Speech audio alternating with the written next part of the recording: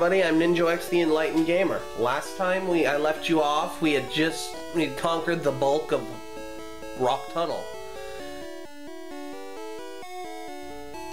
Today, really quick, I'm going to go on ahead and skip right back to where we were. Alright everybody, this is where we left off last time. Or, technically this is where we left off. But it's one step ahead. There's a series of non-hiker trainers in front of us. Which is good because it's Amanita's turn and Amanita won't do too good against hikers until we get some grass-type TMs. Oh! Don't try anything funny in the dark! Do you even know who I am? Also, it's not dark because Farrar is being awesome and helping everybody to see. Oh, I didn't get hit by poison powder. That's helpful. I did get hit by wrap though. 5 wraps. Good job, Amanita. Level 24. Now it's Knux's turn. Just in time for going to sleep. I'm just gonna go ahead and speed it up until we wake up. That didn't take very long. Let's see. Is it just me or does that sprite of Clefairy make it look like Clefairy has a spike on the top of its tail? I know that's its little wings on its back that don't let it fly and serve no purpose other than to look cute, but it looks like a spike because of the way the pixels line up. Anyway, Knux, you're awesome.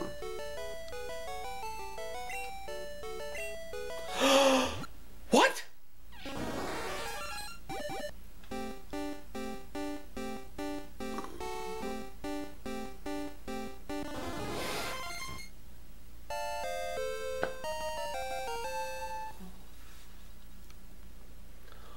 Whoa. I honestly didn't even look that up. I didn't even know that was when Amanita was going to evolve. But it would be a great disservice to not read you Parasect's creepy Pokedex entry. There it is.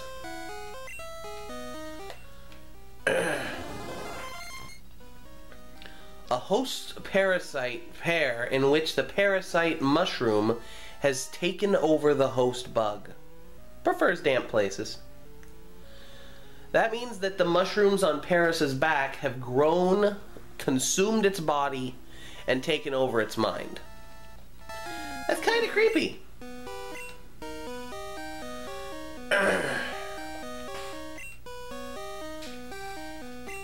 But Parasect is quite useful in this game for a multitude of reasons.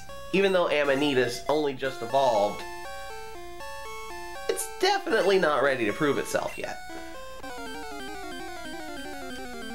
And we're gonna run from Geodude because they're obnoxiously in the way. You have Pokemon? Let's start! Let's start what? Let's start dating? Because if you want to date me, we might want to cast up that left leg because it does not look healthy. Knux versus Pidgey. Goodbye, Pidgey. Seriously, goodbye, Pidgey. It's only level 19. See how long it took for us to get over-leveled? That's one thing that I really like about the original games that I feel like they did better than pretty much any of the other games in the series, is they did a really good job of scaling your levels. You're normally not over-leveled unless you want to be, and you're almost never under-leveled except for 2 points in the game where you really do need to train, where I have. Entering Cerulean City and right before the second rival battle.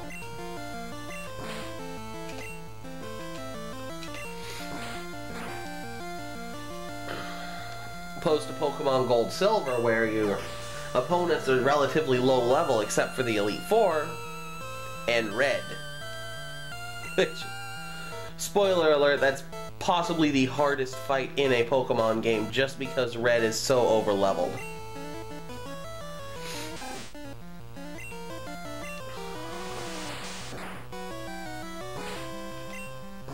Yay! Good job, Knux. You're the best. Did you level up? I took my eye off the game for a little bit. You totally did. This isn't the best Pokemon to switch into Pinball against, but you know what? We're asleep.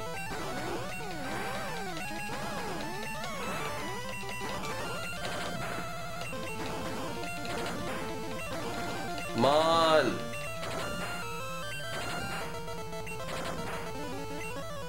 Thank you for finally stopping.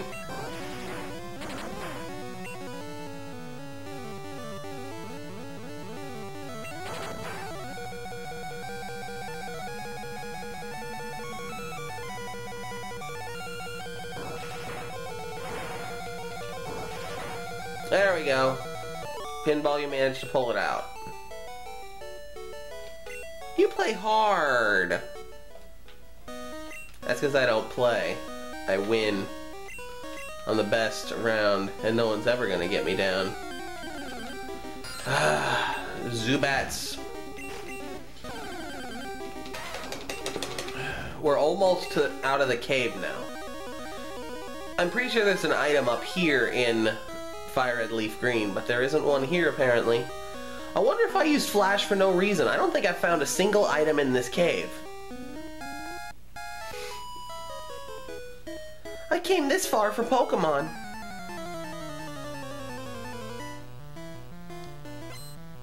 Okay, and you did it with a broken leg, so that's pretty impressive. Meowth, lead. Of course you lead with Meowth. Oh, Knux is still out first. That's not what I meant. I was supposed to switch him down. Though maybe it's for the better.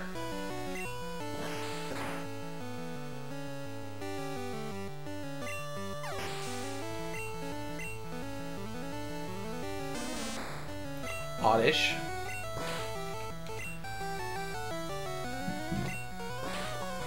Wonder if this will take it out. Grass is actually resistant to ground, but because there are so many partially poison grass types in the original games, ground type attacks are still pretty good against them.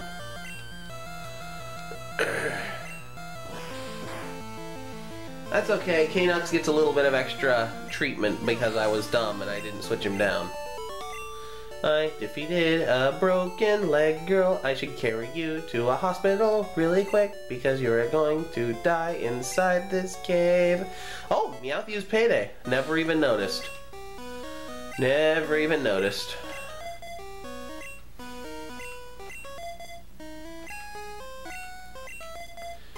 I believe that was the last trainer of Rock Tunnel.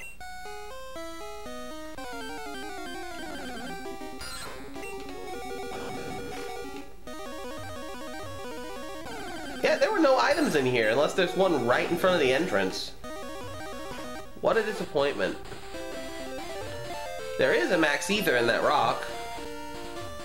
Now, there are a bunch of trainers just outside this area, but even in Fire Red Leaf Green, it's pretty easy to avoid them all to heal.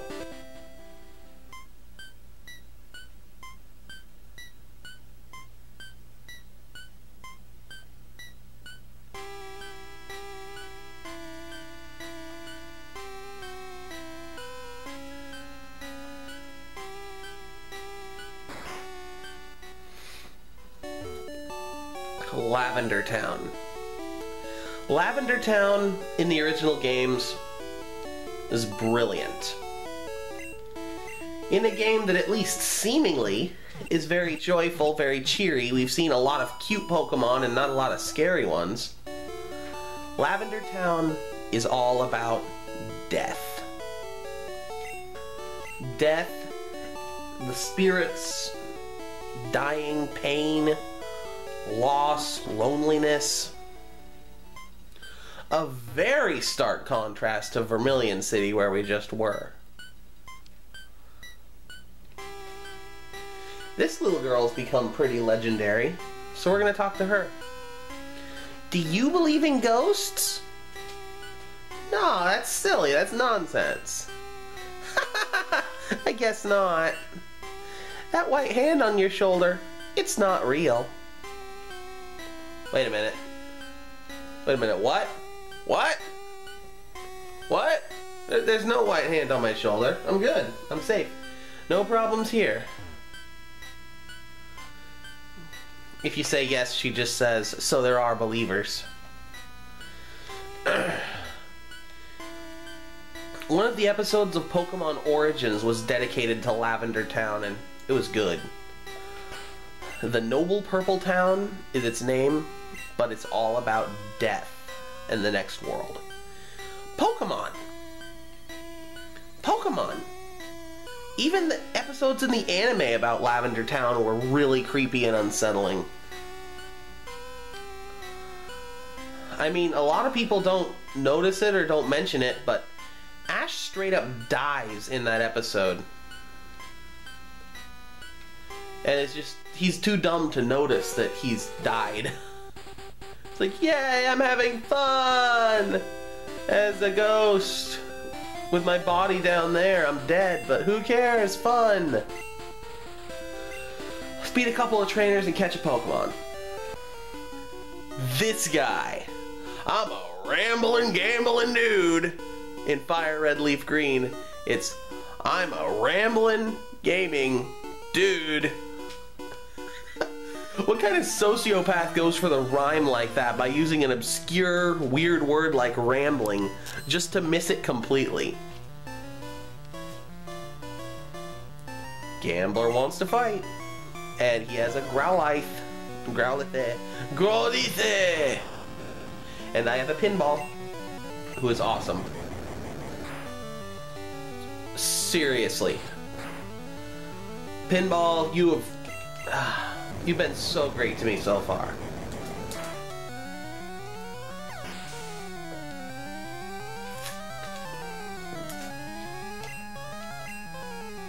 Level 24.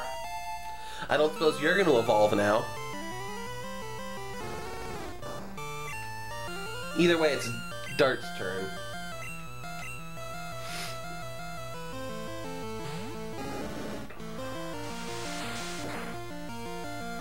Well, actually, it's Link's turn because Link missed out on Rock Tunnel. But I don't have him with me yet. So, just deal with it, I guess. Sorry.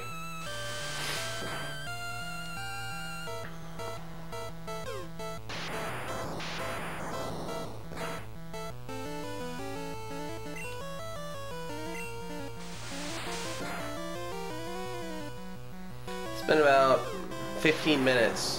It's going to be about 16 for you guys. Actually, it's going to be about 15 because it took me about a minute to get back where I was in Rock Tunnel. We defeated the rambling, gambling dude. Missed the big score! You know, I get that he's supposed to be in like a zoot suit, but to me that always looked like a robe. And the dice holder always looked like a coffee mug.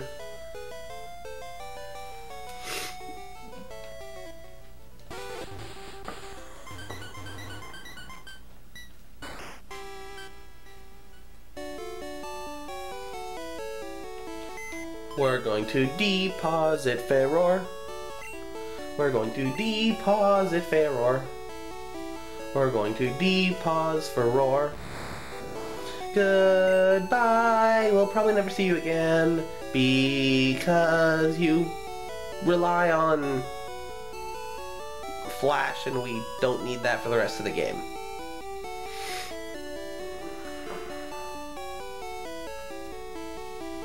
Hey, Navi. Hey!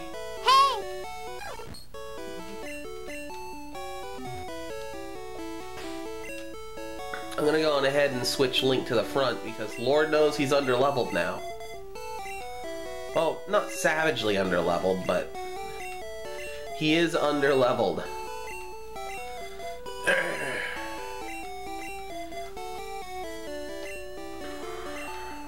So anyway, we're gonna go in to try to catch a new Pokemon, and then we'll see where the timer's at. Yeah, happiness, joy, bliss. Also, we needed Link to get into this area to catch the new Pokemon. This is the only patch of grass on this route, and it does have a new Pokemon in it. I'm gonna go on ahead and speed up just the normal game, not the footage, till I can find it. That didn't take any time at all. This route is where you catch the next version exclusive. If you're playing yellow, you can catch both of them, I believe. If you're playing blue, you have Vulpix, and if you're playing red, you have Arcanine.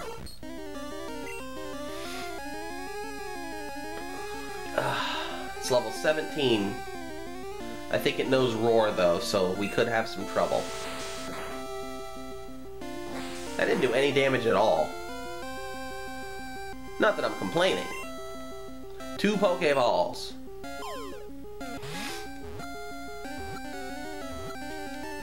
Good job, me. Vulpix was caught. I'm pretty sure in Lavender Town is the first area where we can buy Great Balls.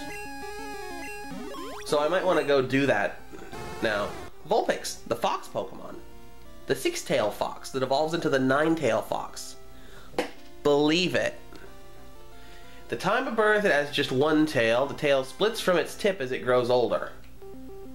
You want to give a nickname to Vulpix. Nope.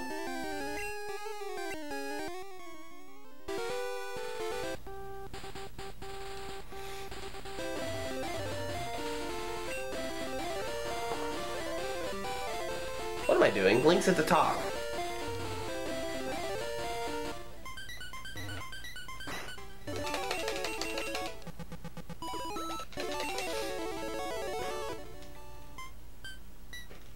Super creepy, super creepy, super creepy. Hi there, can I help you? Yes, I have a ton of money, so I'm going to buy a ton of Great Balls. 10. 15 should be able to get me pretty far. And I still have quite a bit of money, which is good because even though I don't need it right now, I'm going to need a small fortune at the end of this game.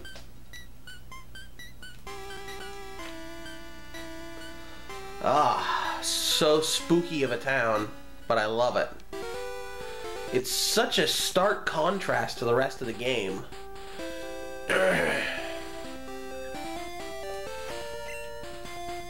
Okay, Link, we're gonna see if you stink or not. Hopefully not. What's a cute, round, and fluffy Pokemon? Hoppip.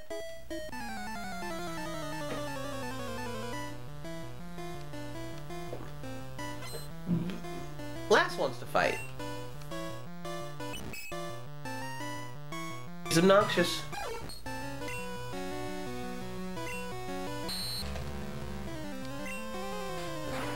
At least it's the same level as Link. Now that its defense is cut, I'm gonna go on ahead and deal some hopefully heavy damage. 2 times hit because science and magic. There's science and magic, oh no. I don't know. That did a lot more damage than I thought it was gonna do. I guess I should learn to take my own advice. Awesome. Swords Dance is the best offensive buff in Gen 1 besides Amnesia.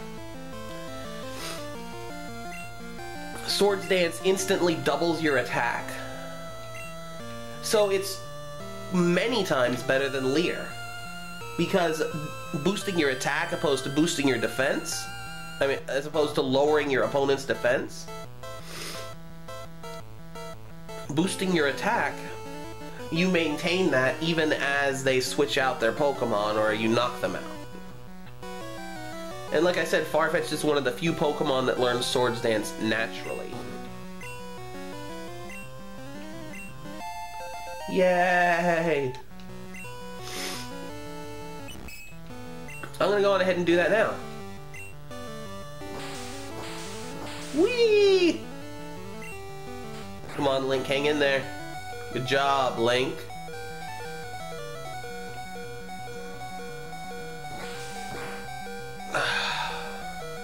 So close. Come on, Link. So close. Poor Link, you almost did it. And I forgot to switch pinball down.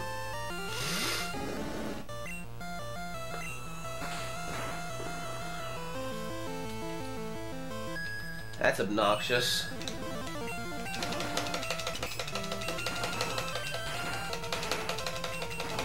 This is obnoxious. It's a sleep war. It's a snooze fest. It's funny, another inconsistency in the show, opposed to the games, is that if a Pokemon falls asleep in the show, they're considered knocked out. Which, while it makes sense, it's not the case in the games. Thank goodness. Otherwise, Spore and Dark Void, or whatever that move Darkrai learns is, would be the most broken moves ever.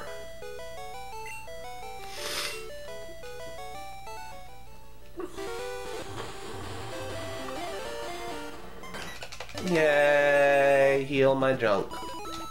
Heal my team. Heal my awesome team of awesomeness. I'm gonna go on ahead and switch pinball down to the bottom.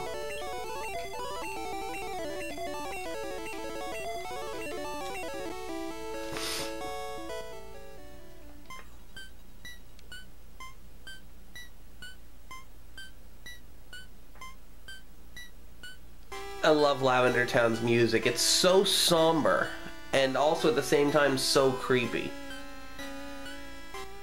Very symbolic of death. Game Freak, you did an excellent job with Lavender Town. This guy's gonna be pretty tough for Farfetch'd, I think. You need strategy to win at this. I know.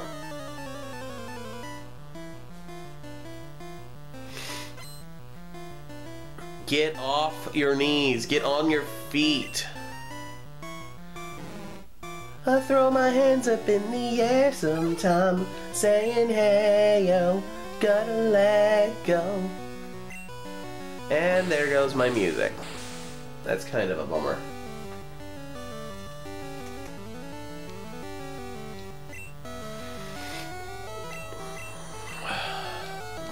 I'm gonna use 2 Swords Dances because I know this guy has a lot of monsters. That's a little annoying. That means I have to rely on Cut. But look at that! It survived with negative HP. That makes me sad. How dare you survive my onslaught barely? Wait a minute.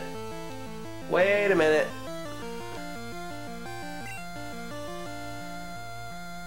I think that we're gonna end it after this fight. I wasn't paying attention to the time again.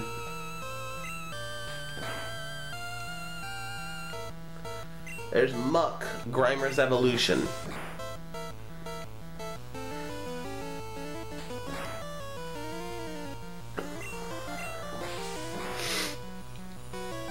Muck's another Pokemon that gets a lot of crap. But I've already talked about Grimer, and basically all the same arguments apply to Muck. I'm sorry if any of you guys watching are named Mark.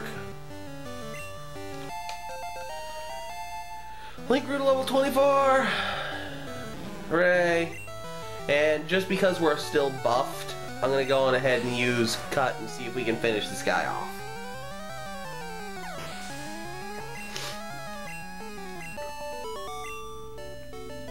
Be defeated, Super Nerd. It's not logical. Go with Grimer first, and then...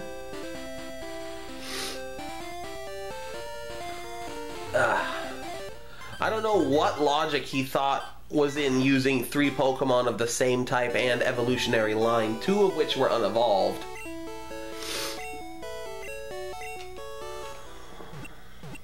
But there isn't any.